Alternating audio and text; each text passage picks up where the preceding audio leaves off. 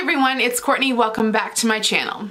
So today I wanted to sit down with you guys and do another dating story time. So compared to my other dating story times, this one is probably one of the most recent. It happened about a year ago, and I figured now is a good time for me to kind of talk about it. Let's just get into details. So as the title says for this video, I got ghosted. Now, for those of you guys who don't know what getting ghosted means, that's basically where you're talking to someone and then all of a sudden they disappear. They're gone like a ghost. So over a year ago, I want to say it was maybe in September.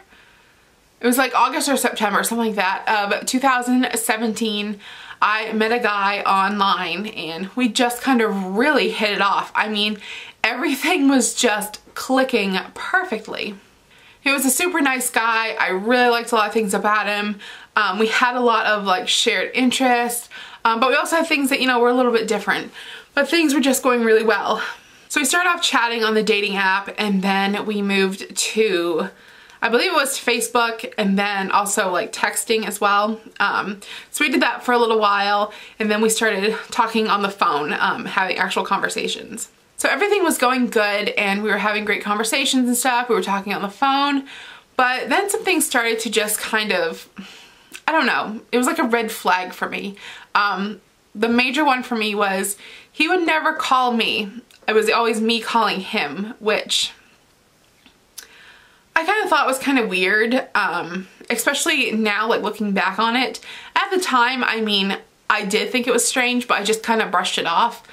So, I don't know, probably like if it happened to me again though and someone like doesn't call me, then I'd probably kind of write them off now.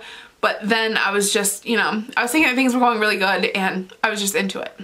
So fast forward to the month of October, we decided that we would finally get together and go out on a date together.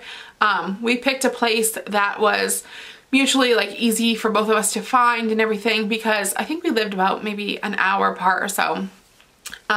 So I picked a spot that was like at a steakhouse, you know, nothing too crazy, you know, it's just like a little local steakhouse, and we figured we'd meet up there for dinner. So on the day of our date, I went to the place that we were going to, and I got there first. I was waiting for him and he finally showed up. He was on time. I think he was like right on time, maybe just a few minutes early. Everything was, you know, he looked just like he did in his pictures. Obviously, I looked like how I look in my pictures. Prior to this though, we were talking about like videos and stuff like that, and I told him that I had a YouTube channel, and I gave him my YouTube channel, and he subscribed to my YouTube channel. So he already knew about like this. He already knew like me, what I look like, sound like, you know, all that stuff. So for me, it was just, you know, really seeing him for the first time. So we go in, we get seated down, and at the very beginning, you know, things were kind of awkward. I mean, you guys, you know how a first date goes. You know, you're nervous. But by like 20 minutes in, I mean, we were having a good old time, laughing, joking. Everything was just fantastic. And part of me was just kind of like pinching myself because I'd never really had like a first date kind of go that well. You know, things were just going so easy. You know, it was easy to talk and to chat, and, you know, a lot of our shared interests, you know, it was just one of those really good dates. So I think we were there for like an hour and a half or 2 hours or something. I mean, it was really good. He was very nice. He picked up the dinner tab, which I thought was very sweet. You know, I offered to pay, of course, but he picked that up. That was so kind of him.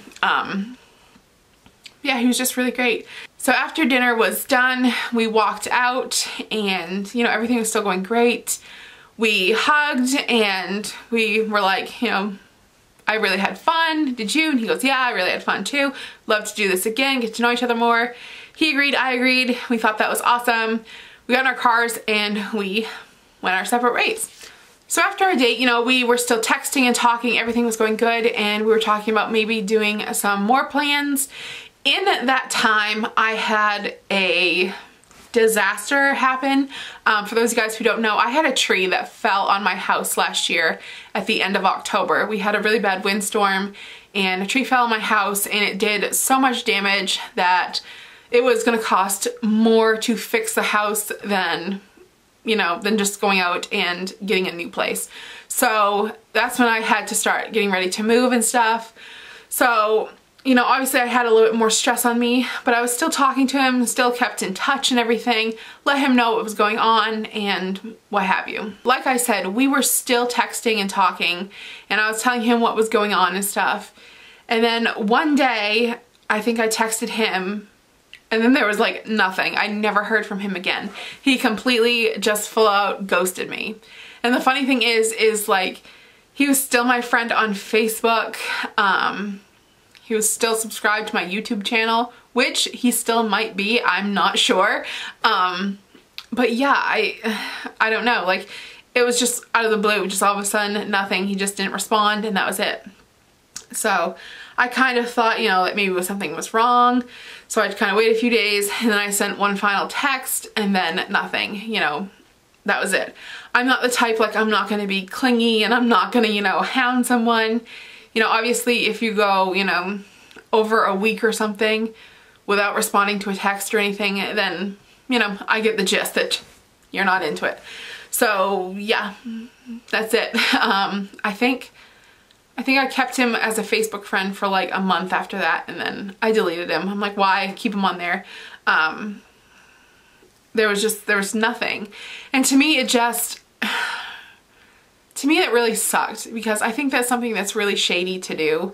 I like people who are just forward and blunt, and you know, if you're not into me or you're not feeling it, then just say, hey, I'm just not feeling this. You know, you're free to go do your thing and I'll go do mine.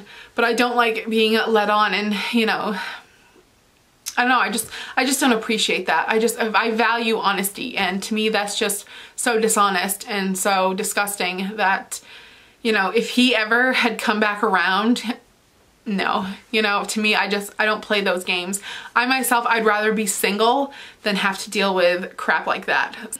So it is kind of sad to say, but that was the last date that I did go on. So it's been over a year that I have been, you know, just nothing, and it sucks. You know, I think I'm gonna do another video coming up talking about dating and stuff, because I could elaborate on more to this.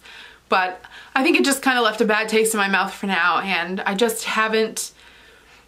I have not found somebody yet that I just click with, and you know, it sucks, but I'm not gonna waste my time on people who they don't deserve my time. So yeah.